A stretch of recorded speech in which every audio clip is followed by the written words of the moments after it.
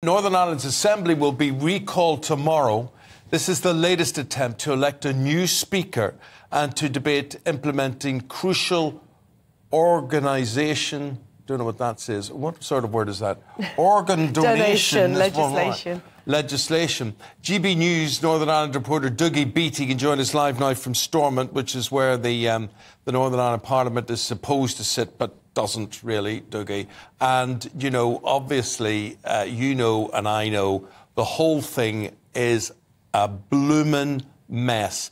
And if this was happening in Scotland, if this was happening in Wales, there would be much more uproar about it if it was happening in England. But it just is a mess. We want it resolved, Dougie. Are we any closer to getting it resolved? Well, no. No and yes is the answer to that. We are expecting a deal to be sort of coming within the next few days, we believe. The shape of a deal between London and Brussels to try and unlock the protocol, which then unlocks the Good Friday Agreement, which then unlocks consent and would let the parties back in here again. Yes, tomorrow they're going to be talking about Dahi's law. Dahi is a very brave young man. I've met him a few times, and he needs a heart transplant.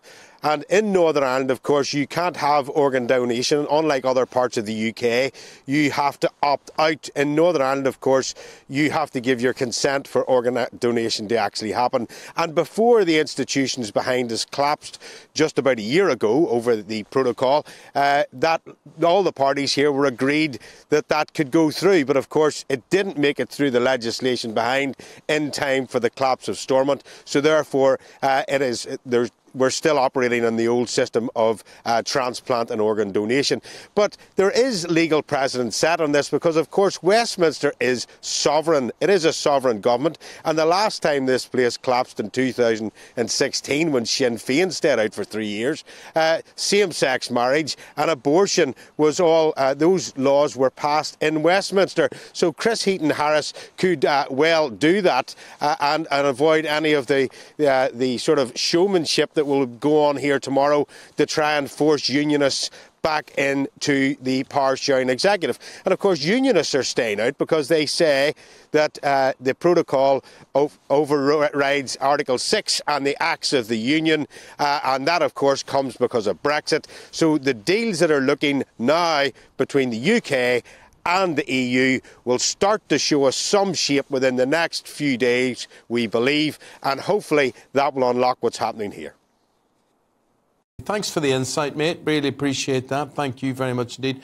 And that majestic backdrop beautiful building, beautiful. It's like our Colosseum. It's absolutely gorgeous. It looks like... all lit up What's there. that in Athens? It's in Athens. What's it in there? The Colosseum. No, it's not. The Colosseum's in Rome. Oh, what is it? Oh no, don't. I've got menopause brain fog. Now, don't start doing this first thing in the morning. What is, Dougie? What's the building in Athens that sits up on the hill?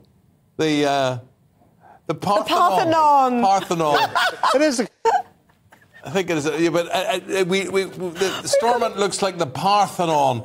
Well, except there are more visitors to the Parthenon. But anyway, that's all. Looks very good. I was going to say more people use that. Yeah. More people use that. This will make a great golf course behind us, actually. Fair point. Thank you, Dougie Beattie there, our Northern Ireland reporter.